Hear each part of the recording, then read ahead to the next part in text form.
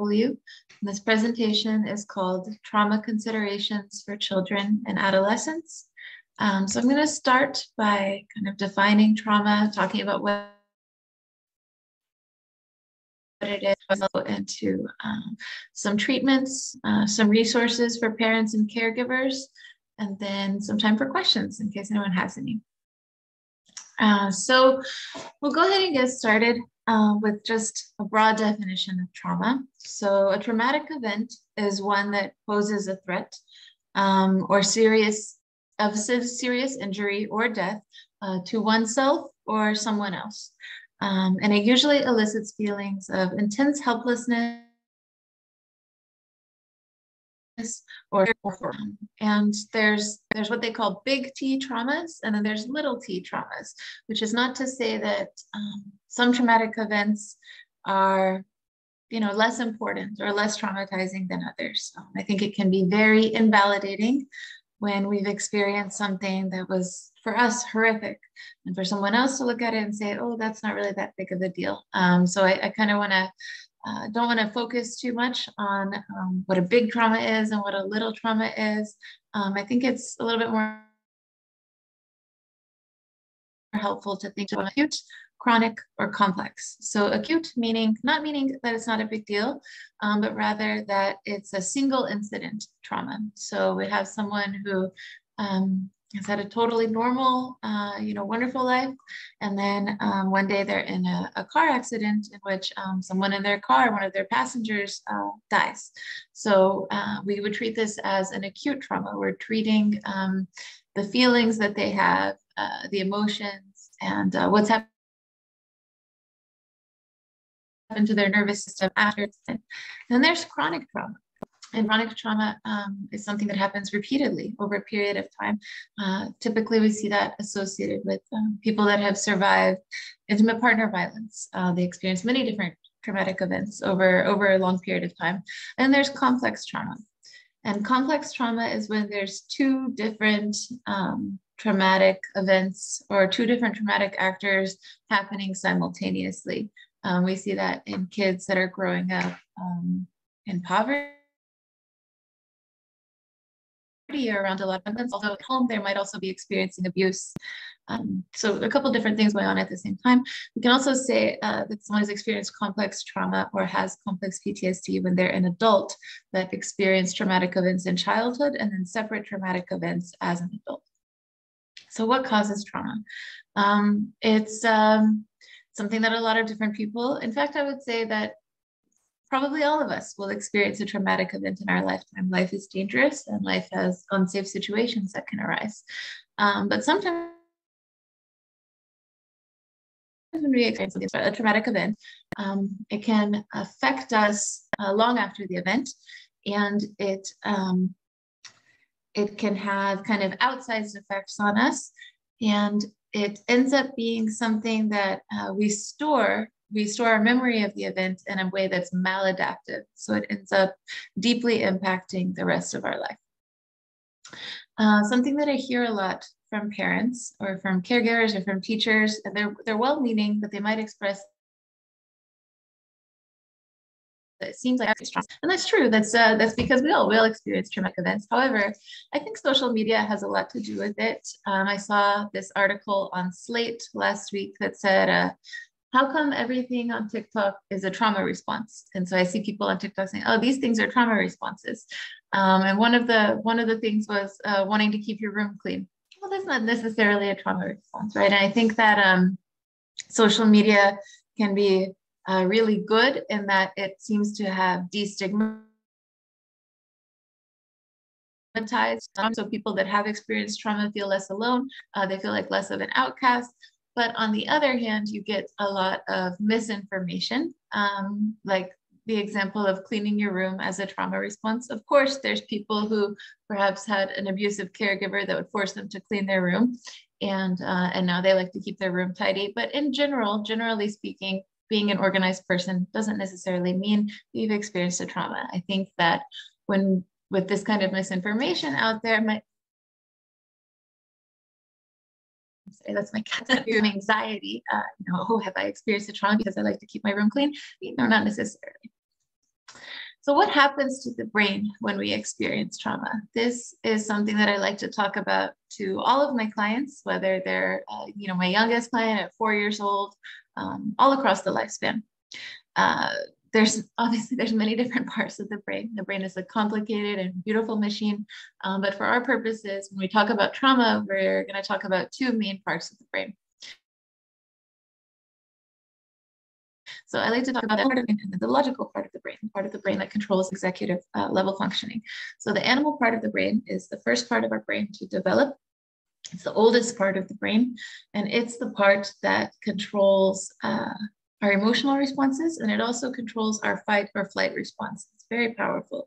And then as we get older, we develop kind of our higher level thinking, and that part of the brain is the front part. The prefrontal cortex is the part that controls the higher level thinking. What gives you the ability to write an essay or do higher level mathematics? That's all right up here. Whenever we experience a trauma, our nervous system reacts very, very, very quickly, and it puts us in that fight or flight mode. And that part of our brain can actually shut down the logical part and kind of lets our animal part of the brain take over. You're flooded with emotion and you're flooded with hormones like adrenaline in case you need to fight something else off, or in case you need to, run really fast. We can think about that, and because they had to, right? Because ancient humans had lots of danger coming at them all of the time. They had to be constantly on the defense, or always ready to run away, or always ready to fight, whatever the case may be. But now we experience the trauma, we get flooded with these hormones. When we are safe, we might know logically that we're safe, but the animal part of the brain has shut down the logical part of the brain and is telling us that we need to run away. That elevated status where we are in, when we have the animal part of the brain that's taken over, and has shut down the logical part of the brain, that's when we can see things like post-traumatic stress disorder start to occur. That's when we realize that the trauma has affected us negatively. It'll be something may have happened, 6 months, a year in the past, but we're still showing symptoms of as if the trauma had just happened. So symptoms, and we're going to talk about that tonight. Well, how does that look like in children? And see that usually when a trauma has been maladaptively stored, then we start using coping mechanisms that aren't necessarily very healthy. So oftentimes we see trauma disorders co-occurring with substance use disorders and things like that, because we're all trying to calm our systems down after we've experienced this horrific event. Oh, no. So something I wanted to bring up towards the beginning of the presentation is cultural consideration. When I was in grad school, we would often talk about cultural competency as kind of an afterthought. Like, oh yeah, and these treatments might not work if you're from a different culture, something like that. But I think, as I've worked with different clients, and I've had the privilege of working with clients from many different cultures, I've noticed that our culture isn't just limited, of course, to our race or ethnicity, but also to our religion or even our socioeconomic status. Something that is traumatic to someone might be traumatic to my neighbor, but it's not necessarily traumatic, or the neighbor copes with it. And all of that a lot of it has to do with our culture. I think as practitioners or caregivers of children that have experienced a trauma, that's something important to keep in mind.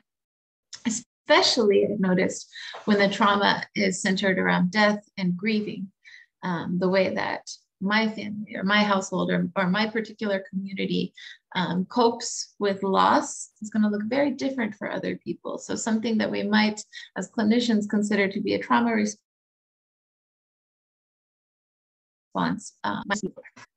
So let's look at how trauma impacts children directly. Like I mentioned before, it's not going to be wildly different than how trauma impacts adults, but the way that they react to it is going to be quite a bit different. According to the Encyclopedia of Stress, children with increased psychosocial stress are significantly more likely to experience a variety of somatic diseases and hospitalizations. And so let's talk about that. Trauma in children and adolescents, tweens, often becomes somatic. If a child is every day when it's time to go to school, if they're complaining of a stomach ache, I would think that there's probably something going on that they're not able to communicate. They're not able to name the emotion. So, and they haven't been able to process the trauma. So it's presenting as having a stomach ache or a headache. But also, this is also something that can be experienced culturally. I'm a bilingual practitioner, and some of my Spanish speaking clients will often describe after it affected me that much beyond sometimes I experience ataques de nervios, like nervous attacks with my nerves. Sometimes I have problems with my nerves. And that's kind of a somatic presentation of a traumatic event. Children often, a really common symptom of a child that's experienced trauma is nightmares, or more broadly speaking, changes in sleeping and eating patterns. In fact, we often see that children regress after a traumatic event. Maybe you have a 5-year-old who's wanting to sleep in their parents' bed. Sometimes 4 or 3-year-olds start asking to, long past the potty training phase, ask if they can start wearing diapers again. And that is because they are feeling unsafe and they want to feel cared for. They remember feeling really cared for when they were a baby, so they're regressing to those behaviors. However, for a lot of parents, it can be really frustrating. You just get out of the potty training phase, and then the child wants to regress. That's really difficult. Because wants to start sharing a bed again instead of sleeping independently. But those kinds of changes in sleeping and eating and that regression is typically a result of trauma. Children will often talk about bad dreams. We can really see what a child is afraid of, understand what they've suffered, what they've survived, rather, by what their nightmares are about. Trauma also causes, undue wear and tear on the nervous system. Something that we look at a lot. Child experiences scale. People that score high on the ACE scale tend to be at a lot higher risk for physical and mental difficulty across the lifespan. So people who have been clinically diagnosed as morbidly obese tend to have very high ratings on the ACE scale, on the Adverse Childhood Experience scale. So it starts out with the family of origin. It asks, whenever you administer the scale, it asks, when you were a child, often witness a family member being abused. Did you grow up in a single parent home, or did you have both parents present in the house? Were any of your parents incarcerated? Did your parents suffer from mental illness? And also it asks questions specifically about the child. When you were a child, were you often or very often made to feel unsafe in your home? Were you emotionally abused? Were you physically or sexually abused? And the higher someone rates on that ACE scale, the more likely they are to experience difficulties with their mental health, but also their physical health later on in life. Whenever we think about how trauma impacts children, we also must ask, what do we want their futures to look like? For example, if you're a child that witnesses, I apologize, I'm presenting from my home office. I'm sure many of you are also at home, and I have a very needy cat right now. When working with a child that has, for example, witnessed domestic violence, they will, especially over a long period of time, they typically begin to understand that that's how relationships work, that relationships are violent, that a loving relationship looks like this. Unless that child is able to process the trauma effectively, they might seek to replicate that relationship in their personal life as they get older. So let's talk about some behaviors that are associated with children who have experienced trauma. I've grouped them into two broad, challenging behaviors, which looks like, getting physically angry or physically fighting back. So hitting, punching, kicking, getting into fights at school, using curse words, being generally disobedient. Oftentimes this accompanies an oppositional defiant disorder diagnosis, but not always. And then also we can see children who've experienced trauma exhibiting behaviors that are really more fawning, a child that's a perfectionist. And when this can go too far in the opposite direction, it can lead to things like eating disorders, or a child that self-harms. And both of these types of behavior are signs that a child is experiencing or going back to that fight or flight mode. They are not safe. They don't feel safe, rather. They don't feel that they are safe. So their nervous system is like they still need to react. They still need to make sure that they're safe. So that can often lead to, not always, but whenever a child that's experienced a trauma comes in to receive treatment, they might be diagnosed with a bunch of different things. They could be diagnosed with acute stress disorder. If the trauma has occurred recently, within the past month, then there would be an acute stress disorder. If it's happened longer than that, if it was 6 months ago, a year ago, traumatic stress disorder. I mentioned complex PTSD earlier. But sometimes a child is misdiagnosed because a lot of the behaviors that I mentioned on the previous slide, challenging behaviors or anxious, people-pleasing behaviors, can be misdiagnosed as oppositional defiant or as attention deficit hyperactivity disorder. This is also because kids that have experienced trauma, and I should have listed this here, sometimes can behave as if they're in a day phase, not paying attention. Not always, of course. I'm not, ADHD is a separate diagnosis, and some people exhibit those kinds of behaviors without ever having experienced a trauma. But sometimes it can present that way. So it's really careful to avoid misdiagnosing and to avoid punishing a child for a behavior that's associated with their trauma. So that's something to look out for. I'll move on to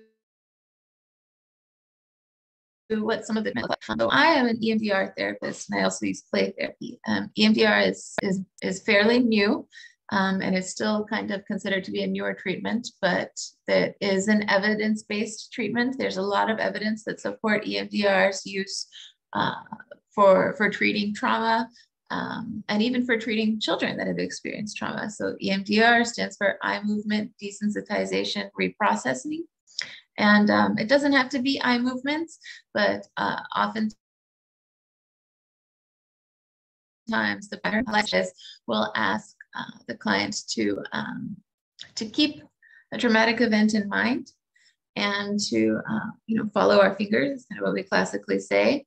And they move their eyes back and forth, and while keeping that treatment in mind. And it tends to, ideally, it will decrease the level of disturbance that the client feels while recalling this trauma. So you always will remember it. It doesn't remove it from your mind, but it doesn't while talking about it. EMDR is an important treatment, especially because whenever we experience a trauma, we tend to tell ourselves a story about that trauma. Whenever we experience an event in which we feel unsafe, we want to make sure we don't feel that way again, so we take a lesson from it. But sometimes, unfortunately, these lessons can be incorrect. For example, a child who is walking around bitten by a stray dog. That's a traumatic event. The child might store this maladaptively as I can't be safe, or my parents don't want to keep me safe. Until they're able to fully process the event, that might be something that they tell about themselves. And so we can understand for traumas that are more complex, such as being a survivor of sexual or physical violence, we might tell ourselves that there's something wrong with us because we've experienced this, or that we don't have value, we're not worthy of love, and things like that. So whenever we're looking for a treatment model for someone that has experienced trauma, it's important that the treatment is addressing the story that the person has decided or is believing about themselves as a result of the trauma. Play therapy is really, really helpful when treating trauma in children, usually between 8 and about 9, but of course it can vary depending on a child's developmental age.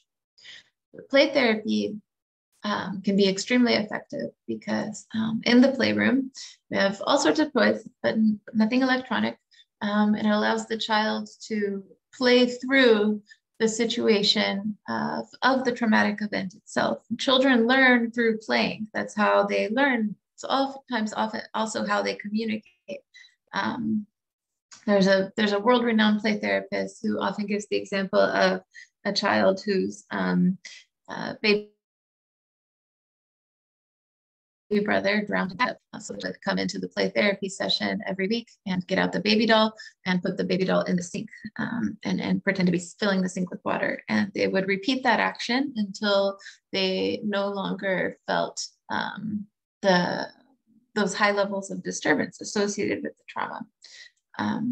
Of course, it'll still be a distressing event. There's no way around it. But sometimes what the children need in order to heal is to feel that they ended up making the right decision, whether it's saving the baby by pulling the baby when they're harmed, or whether it's telling an adult right away that the baby is underwater, something like that. We can also use dialectical behavior therapy to treat trauma. Exposure therapy was one of the older models of therapy. Older meaning that we've used it for a long time. But with exposure therapy, especially with children, it can sometimes be re-traumatizing. It can sometimes do more harm than good. There's also a higher risk of trauma to the practitioner whenever they're using exposure therapy. So there's pros and cons associated with each of these treatment models. Let's look at what parents and caregivers can do to support treatment at their home or at school.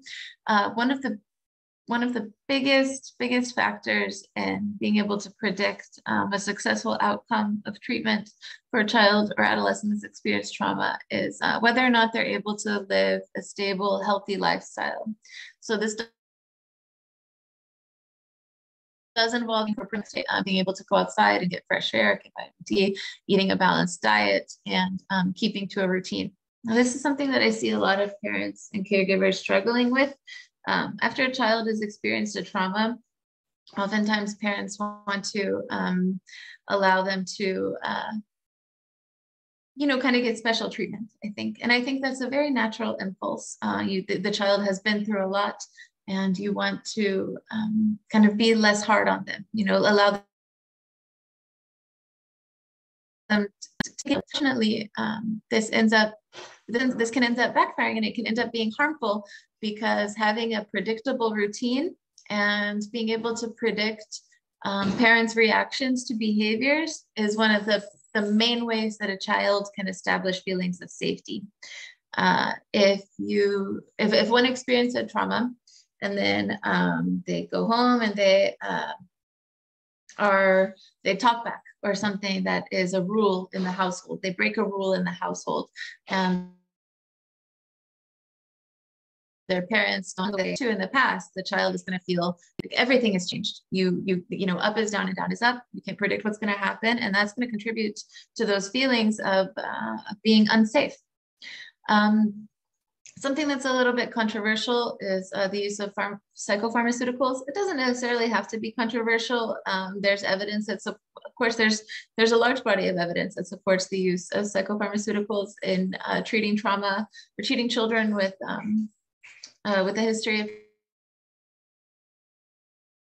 trauma. Parents are a bit wary of their use. There's a lot of stigma associated with taking medications, but with medication combined with therapy, combined with living, a healthy, balanced lifestyle, a child tends to have a very high or very good indication that they'll be able to move through this traumatic event, be able to process it successfully.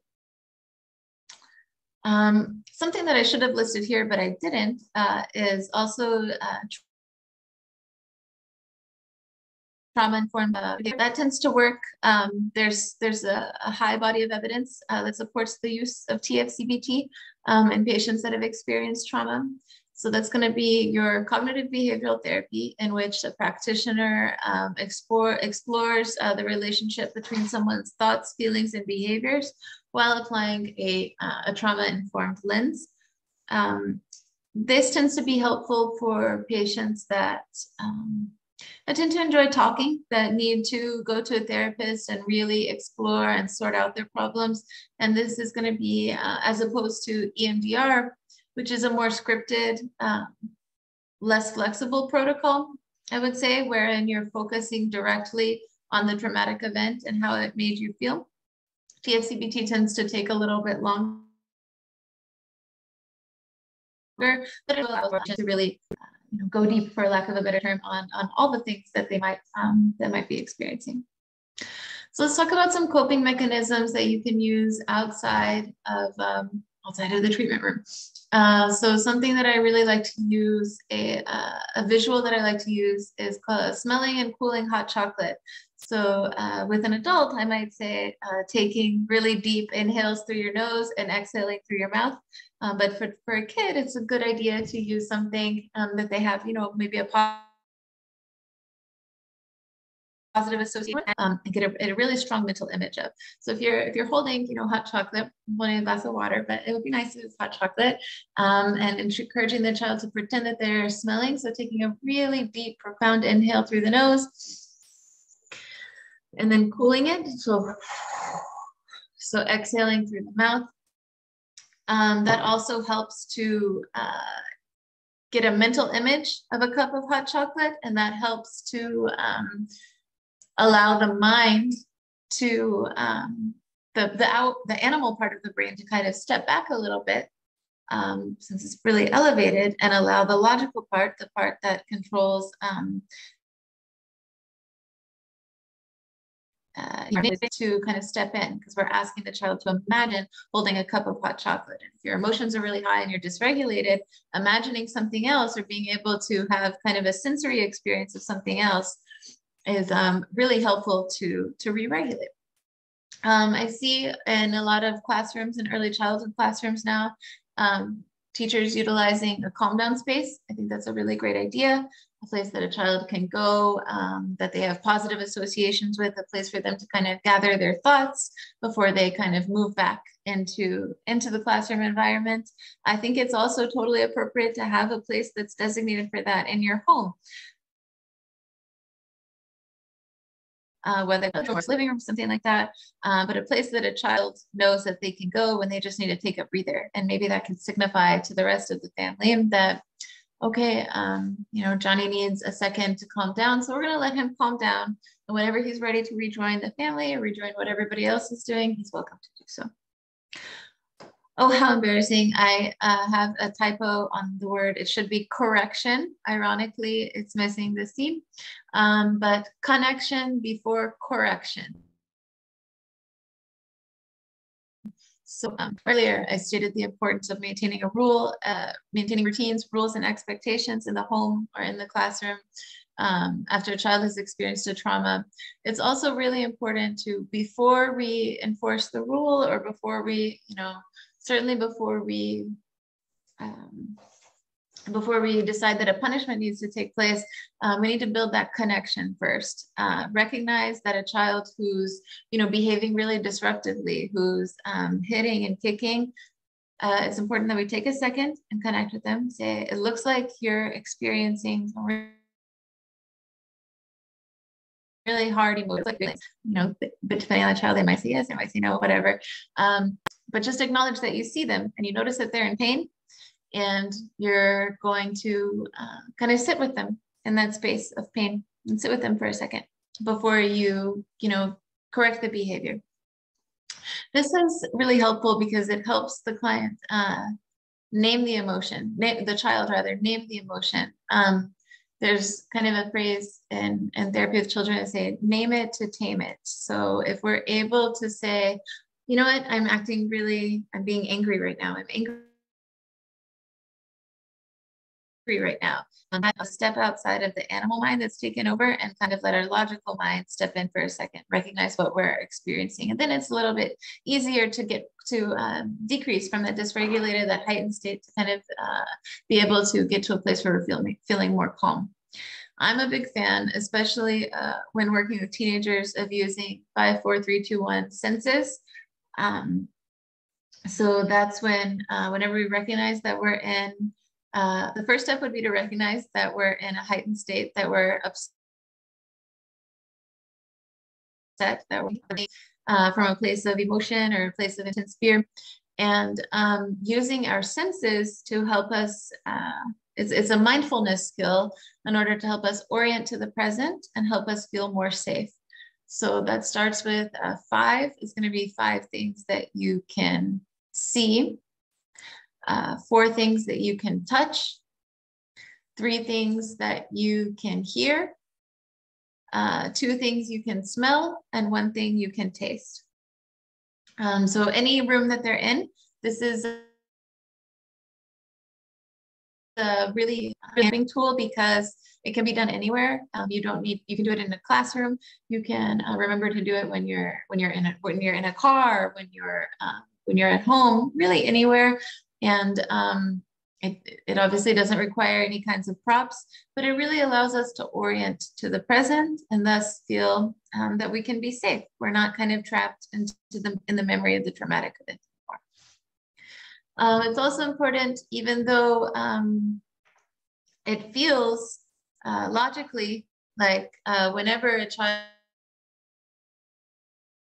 or teenager in that heightened state, it might feel like that's the natural time and place to kind of teach a lesson, to kind of say, oh, you know what, I think that it would be a really good idea if we learn from this and do X, Y, and Z. But whenever we're in a heightened state, if I'm very upset, if I'm very stressed out, that's not really the place where I can learn. That's not really the place that I learn from. My emotions are running high, and I'm not able to take a step back. So the first thing to do before the lessons, before the correction, again, is going to be to use mindfulness, take a deep breath, calm down a little bit, make that connection, name the emotion, before we move on to how we can use this as a learning opportunity. So when I'm working with parents or caregivers, questions that they ask frequently are, how soon will it get better? Or how long is this going to take? And it's perfectly natural to want to know that.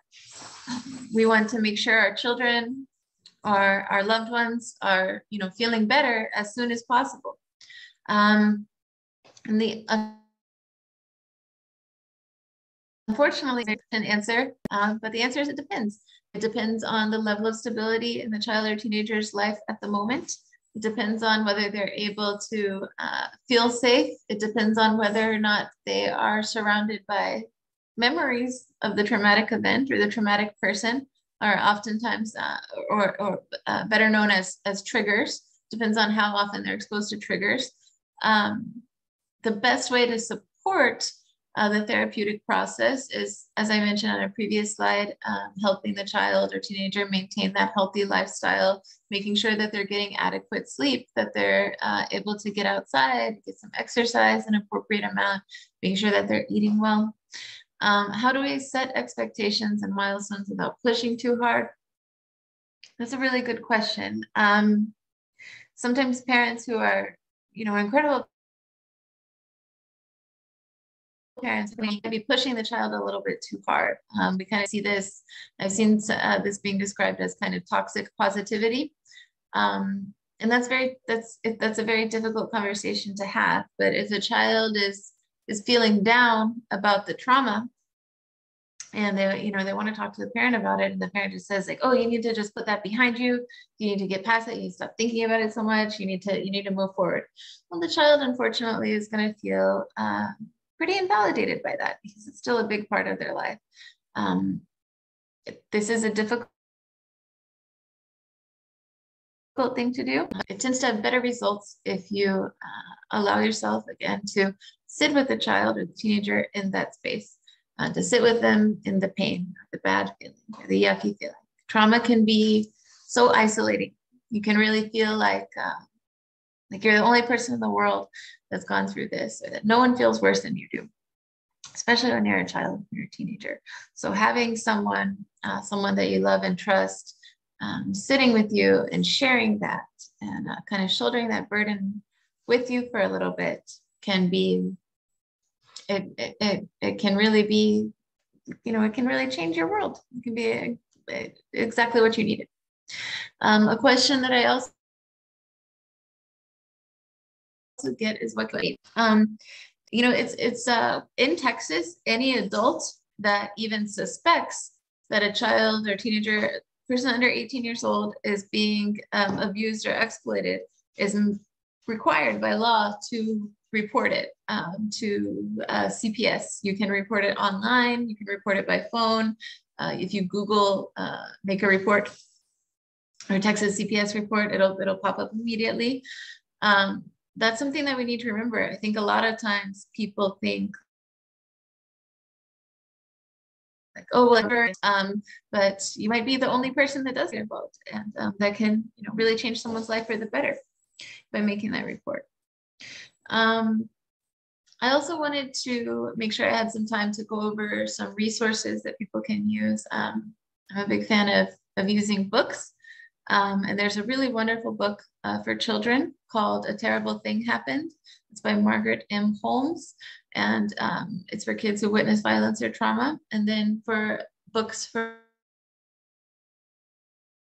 parents or caregivers, Trauma by Cynthia Monahan. There's Trauma Through a Child's Eyes by Peter Levine, who has written many, many books starting in the 1970s about trauma and trauma treatment.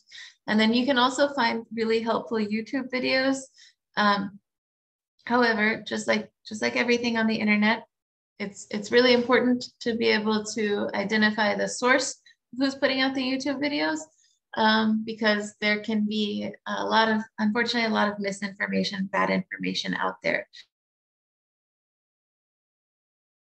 But I think here that's by an institute that treats children who've experienced trauma.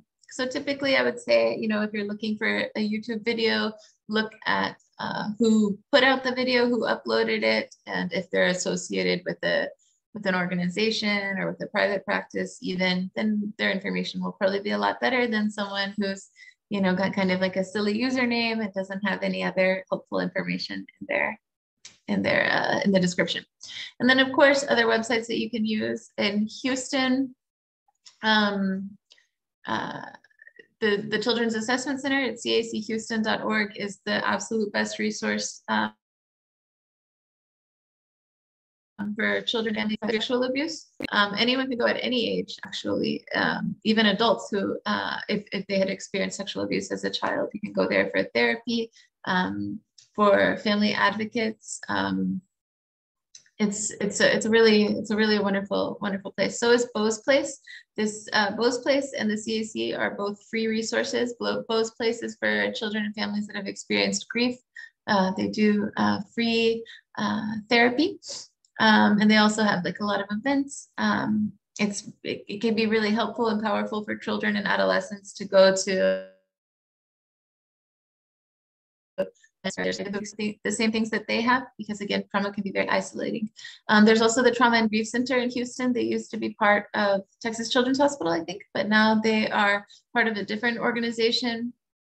They have, this link here has a ton of free resources. They have webinars and literature available for parents and caregivers that are looking to learn how to work with their children or adolescents that have experienced trauma. And then there's the National Center for Traumatic Stress in Children. And then there's also the American Psychological Association has a great page where they talk about how to talk about traumatic events with your child.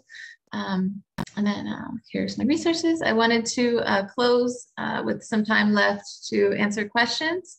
And I also realized I did not properly introduce myself. I'm Maggie Burkett-Zagilova. I am a therapist. I worked for a long time as doing social work as a community outreach. And before I got my master's, I was actually in Houston Independent School District. I taught full language first grade, so Spanish and English. And that's when I really became very interested in how traumatic events can impact cognition. All of the children that I worked with, either they themselves were immigrants from Central America or their parents were, and they'd experienced significant trauma in early childhood. And I decided that I really wanted to get my master's and work with this population. And so I'm proud to say that that is what I've done ever since. What can I answer?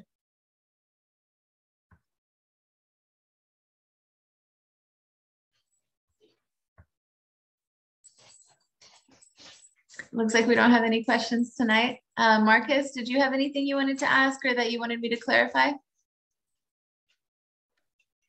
No, Maggie. One last thing, we do have a feedback form that I put into the chat box. If y'all could all please just fill it out. It helps us create more and better presentations for y'all. So if I could just get that filled out real quick. But that's about it for me. That would be really helpful. Guys, I really appreciate your time tonight. If there's no questions, and I think we can end and get out of here a little bit early. I believe my contact information should be in the feedback box. If not, I'll make sure that you'll receive it. Thank you, Mercedes. And I'd love to hear from you if you have any questions or any feedback, or if you might like to work together and collaborate. I really think that when it comes to trauma treatment, it's a little cheesy, but I always think that the human capacity to harm one another is vast, but it's matched only by capacity. I think things will only get better if we work together. So please don't be shy to reach out. I look forward to hearing from you or working with you in the future. And thank you all for the opportunity. Good night.